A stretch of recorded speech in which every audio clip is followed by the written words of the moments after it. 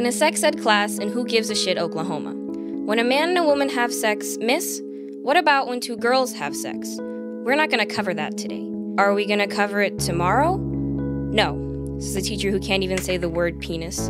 Are we going to cover it the next day? No. This is a teacher who looks like she hasn't had sex in years.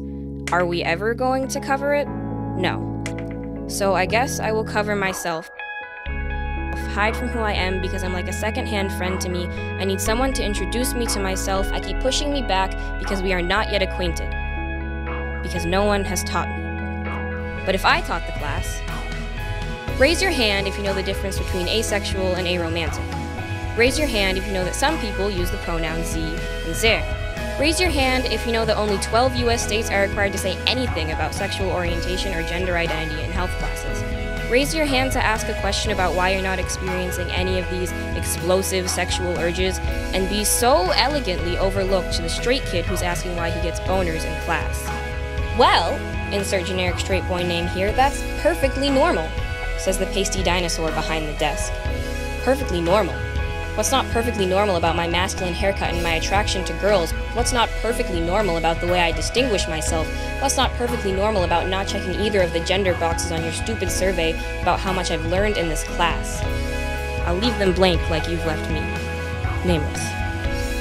They spend 3 days going over the effects of hard drugs, but not 1 minute on sexuality. Everyone knows that heroin is bad for you, but I can count the people in this room that know what the word polysexual means on one hand.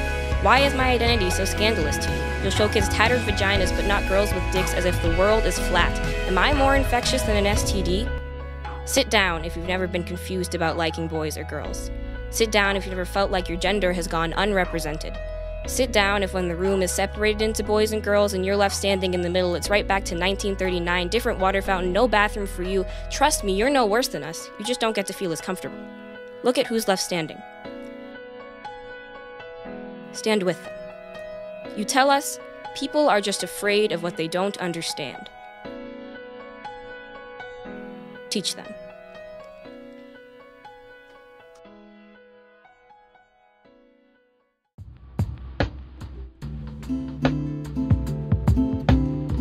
Spoken word doesn't have as strong of a format as some other poetry. It's more like you get more out of it when it's performed to you than when it's sitting on a paper.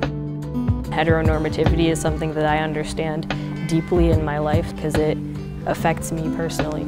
I guess it changed from in the beginning, it was just kind of like, here's like the wrong things. So I learned stuff about like not just how it is here, how sex ed is taught here, but like throughout the country or whatever.